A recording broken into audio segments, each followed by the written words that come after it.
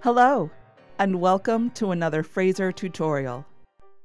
In this tutorial, we will be reviewing the basics of entering a vehicle into your inventory. From the main Frazer screen, click on the Inventory button to bring up a list of vehicles that you currently have in your inventory. You can choose to display only your current inventory vehicles, only your sold vehicles, or both your inventory and sold vehicles together. And you can sort your vehicles by stock number, by make, by model, by VIN, or by the last 6 digits of the VIN. The Inventory Lookup screen will show you the basic information about your vehicle, including the color, body type, mileage, days you've had it on the lot, location code, and whether the vehicle is included in your vehicle uploads. To enter a new vehicle into your inventory, click on Add Vehicle.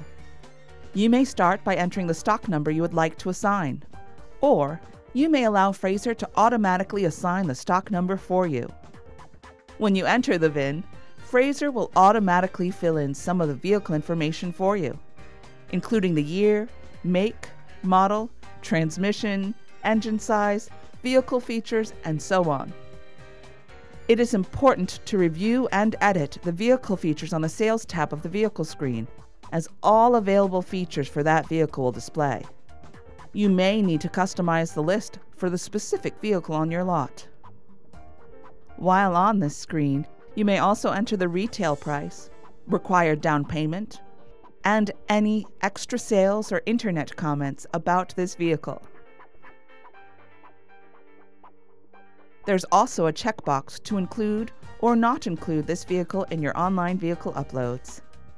You can also print the vehicle window sticker or price sheet in the top corner. Back on the main General tab, continue to enter any additional vehicle information. Then you may start entering your cost, the date you purchased the vehicle, the buyer's fee, and any lot fees. If there are any reconditioning or added costs, click the button next to Added Costs, and then add costs to apply them to the vehicle.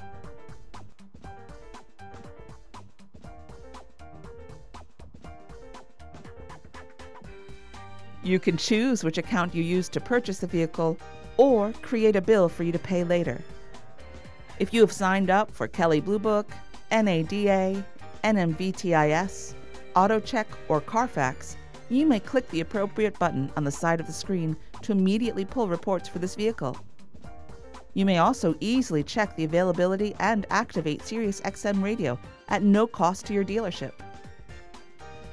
Frazer also provides an easy link to check for any open recalls that may be active on your vehicle.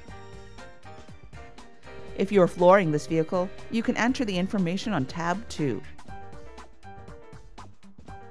The previous owner information can be added here. And there is also a tab to add photos to a vehicle,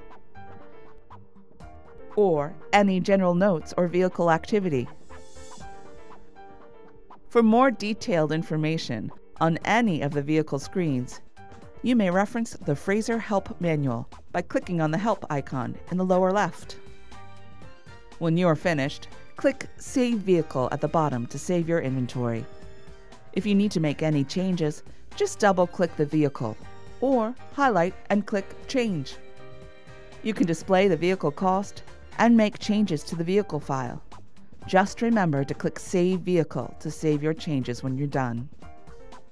That is how to add vehicles to your inventory. For more detailed information on floor planning or adding vehicle photos, please refer to our helpful Frazer tutorials. And, as always, thank you for choosing Frazer.